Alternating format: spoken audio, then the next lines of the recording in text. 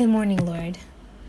I'm sorry I haven't come to you because of my unbelief, and I got in a spiral of confusion, of fear of being misled after getting the rhema of beguiling spirits. Jesus responded, "Well, beloved, that is why I gave you the rhema card.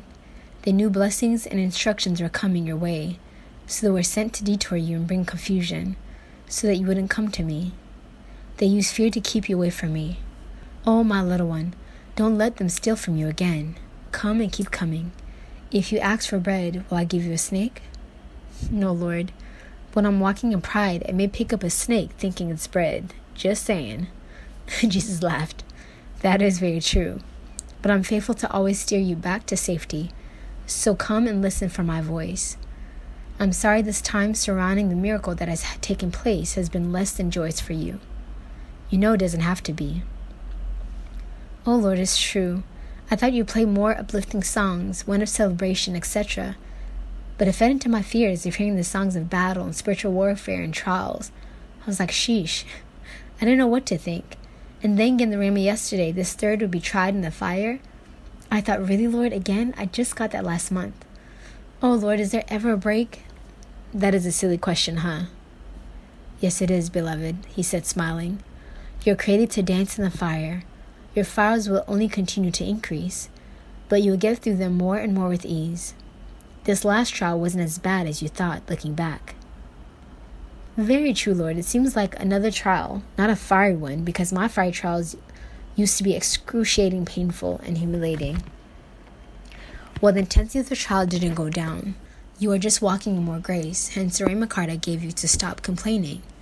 So please stop complaining. It really hurts me when I hear a murmur, a huff, a puff, or shout of frustration from you, and in your heart about what I've allowed, when I've been so faithful and gracious towards you. Now is the season to celebrate despite whatever goes on around you." Wow, Lord, I'm so humbled. I'm sorry. Lord, I'm back. I want to speak to you about the fiery trial coming to the group. I didn't give you the forewarning of your inner circle changing for no reason, beloved. And as an aside, guys, I think in one of the messages I shared that I got a rhema from Lana Vosser saying that the Lord is changing inner circles, and that there will be many who started on the journey but won't be able to go with you. And I got it again like the same day on a different platform, and I was like, whoa, Lord, I guess this is serious. But I haven't really seen any change, and that's been in the back of my mind, what all that is about. And what inner circle is he talking about? Because I really don't have that many friends here in Ghana. Jesus continued, "This will be for your good and the good of the group. I purify to refine, and I refine to mold, and expose hearts only to clean them. There's still some who are way too attached to the purse of their own opinions and how things should be done. There's some who struggle with change and can be a bit resistant, and there's some who grumble in their hearts concerning your leadership. And you, my beloved, tend to be a bit more cautious in correcting and instructing because of this. This group was made to be centered around me, with you leading, and your children, these precious ones, following, not leading themselves, which happens when they take a decision without your consent. Delegation is very good, but the intention should be made clear always to continue to submit themselves to the direction of leadership. Your group will go through many fiery furnaces in the times to come, and because of it, you must be firm in unity and in obedience to me, as they are in obedience to you. It must start from the heart, not from the lips or signs of faithfulness in ministry. But Lord, you must be very appreciative of those who are faithful and committed."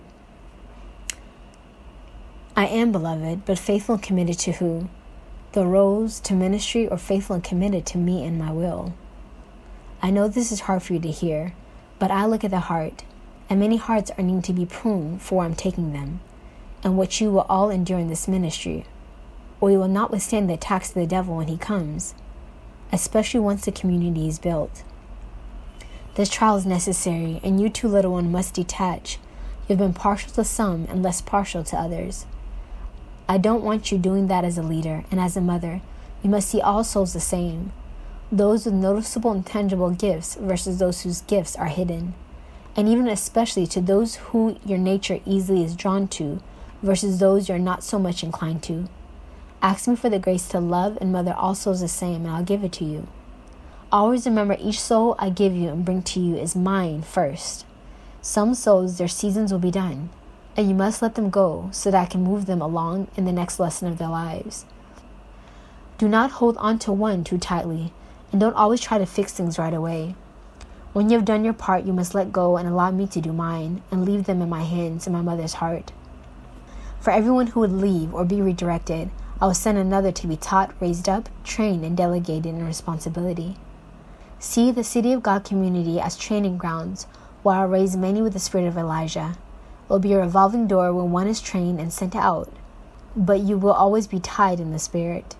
When a soul doesn't yield to your counsel or suggestion or correction, leave them to me.